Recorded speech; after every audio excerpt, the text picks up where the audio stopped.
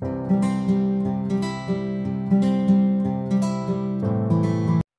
Everyone, तपाईहरुलाई फेरि पनि स्वागत छ हाम्रो च्यानल एजुकेसनिफाईमा। आज हामी डेरिभेटिभ्समा रहेको इन्भर्स ट्रिगोनोमेट्रिक फंक्सनको केही ट्रिकहरु चाहिँ जान्न गइरहेका छौं। जस्तै यो sin इन्भर्स x को फर्मुला यो कसरी भयो, हामीले ट्रिकको माध्यमबाट चाहिँ यो पढ्छौं है। हामीले घोक्दैनौं, यो घोक्न भन्दा पनि यदि ट्रिक लगाएर पढ्यौ भने चाहिँ एकदमै सजिलो हुने गर्छ है।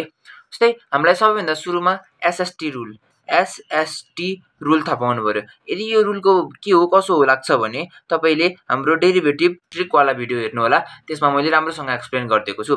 अब एसएसटी रुलमा के थियो भन्दाखेरि हामीले साइन र कस लेख्न पाइएन, किन भन्दाखेरि साइनको डेरिभेटिभ कस हुन्छ, कसको डेरिभेटिभ साइन हुन्छ भनेर सिम्पल नै छ। त्यही भएर अरु रुल भनेको चाहिँ साइन, अब एस बाट अरु के आउँछ त, सेक आउँछ, tan आउँछ। अब एउटा टेबल बनाउने, यसमा टेबल बनाएर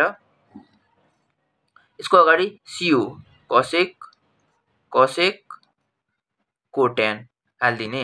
अब हामीलाई चाहिँ सिम्पली यो इन्भर्स वाला फर्मुला थाहा पाउनको लागि चाहिँ हामीलाई अरु केही पनि चाहिदैन, हामीलाई जस्ट डेरिभेटिभको कन्सेप्ट भए पुगिहाल्छ। अब हेरौँ है त, यसको एक्चुअल प्रोसेस के हो भन्दाखेरि हामीले सबैभन्दा सुरुमा find the derivative of sin inverse x छ नि, यसलाई भनेको लेट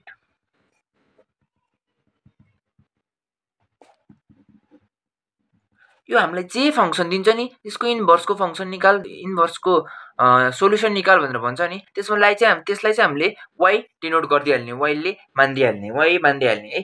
भनेपछि अब y equal to sin inverse x मानिसकेपछि चाहिँ हामीलाई के थाहा छ, x भनेको त sin y हो नि त। यो इन्भर्सको फंक्सन यता जाँदाखेरि sin मात्रै भएर बस्छ अनि x equal to sin y हुन्छ। अनि अब यसलाई चाहिँ हामीले डिफरेन्शिएट गर्दियौ है।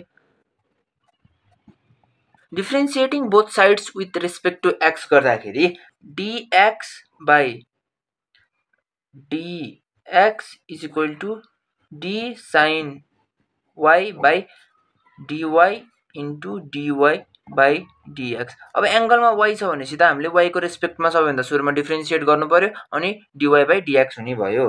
और हामीलाई यो भनेको 1 भन्ने थाहा छ, यो भनेको cos y हो इन्टु dy by dx। और हाम्रो dy by dx भनेको कति आयो त, योबाट dy by dx भनेको 1 by cos y आयो। और dy by dx भनेको त 1 अपनमा cos y भनेको त root under 1 minus sin square y हो नि त, sin स्क्वायर y हो।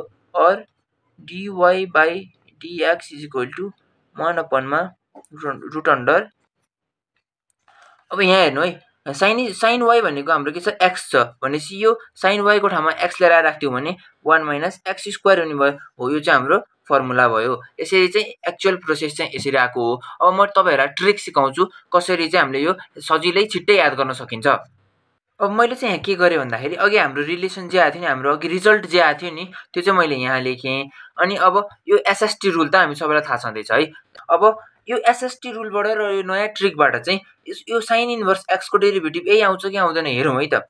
सबैभन्दा सुरुमा इज इक्वल टु 1 सबैमा हुन्छ, 1 लेख्दिहाल्ने है, 1 लेख्दिने। अनि sin x को डेरिभेटिभ के हुन्छ, cos x हुने हैन, हो cos x लेख्दिहाल्ने क्या, cos x नै लेख्दिने क्या मुनि। भनेपछि 1 अपनमा यो भनेको cos x भनेको के हो, 1 minus sin square x is equal to 1 अपनमा root under 1 minus x square. हामीले यो sin स्क्वायर x लाई चाहिँ हामी जे फंक्सन छ नि त्यसलाई चाहिँ हामीले x मान्नु पर्छ क्या, त्यसलाई चाहिँ x मान्नु पर्छ। अघि हामीले अगाडि पनि गर्यौ हैन, यो फंक्सनलाई x मानिदिएर अनि त्यसपछि 1 माइनस x स्क्वायर गर्दिहाल्ने। भनेपछि सेम यो र यो रिजल्टहरु सेम आयो। अब अरु पनि हेरौँ है त, अरु केसको हेरौँ भन्दाखेरि d sec inverse x by dx को हेरौँ है त। सबैभन्दा सुरुमा 1 त हामीले लेख्नै पर्यो, 1 त हुन्छ नै। अब sec को डेरिभेटिभ के हो त, एसएसटी रुलबाट sec को डेरिभेटिभ भनेको sec डट tan हो। भनेपछि तलपट्टि हामीले के लेख्नु पर्यो, sec x dot tan x लेख्नु पर्यो इज इक्वल टु 1 अपनमा यो भनेको sec x नै हुने भयो अनि root under sec square x minus 1 हुने भयो नि त। किन भन्दाखेरि tan x को फर्मुला भनेको त root under sec square minus 1 हो नि त, यो त हाम्रो थाहा छँदैछ।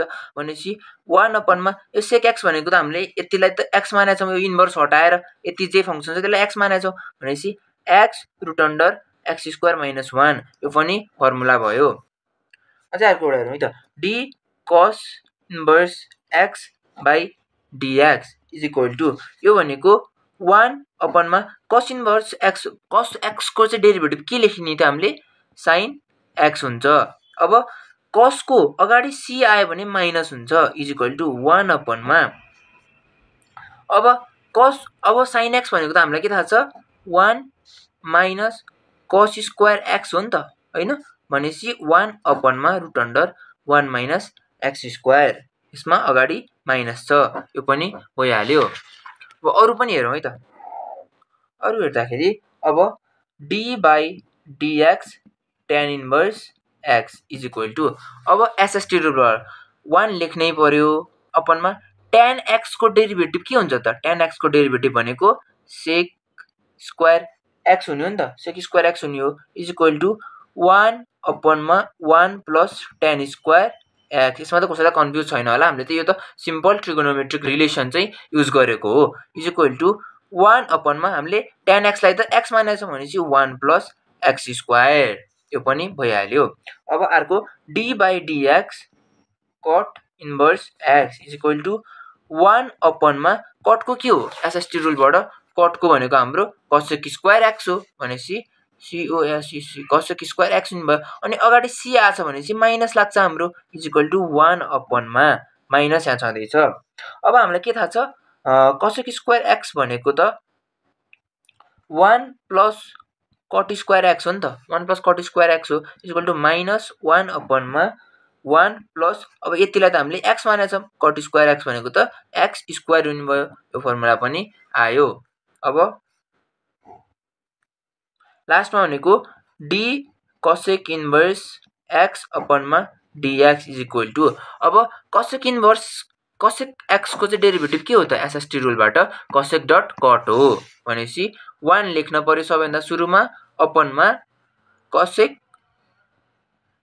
x डट cot x हुने भयो इज इक्वल टु अब माइनस त अगाडि यहाँ भइहाल्छ c अगाडि आछ भने चाहिँ माइनस त अभियसली हुन्छ 1 अपनमा अब यसको के गर्ने हामीले भन्दाखेरि cosec x लाई हामीले x मानेछौं यसको x नै हुन्छ cot x भनेको त हामीलाई के थाहा छ root under COSEC cosec square x minus 1 हो नि त भनेपछि minus 1 अपनमा x root under x square minus 1 हुने भयो यसको पनि फर्मुला। यसरी चाहिँ हामीले सिम्पल वेमा चाहिँ फर्मुला नघोकिकन राम्रोसँग हामीले फर्मुलाहरु सबै याद गर्न सक्छौं। यस्तै टिप्स एन्ड ट्रिकको लागि हाम्रो च्यानललाई सब्स्क्राइब गर्नु होला। यदि भिडियो मन पर्यो भने भिडियोलाई लाइक गरिदिनु होला। Thank you very much.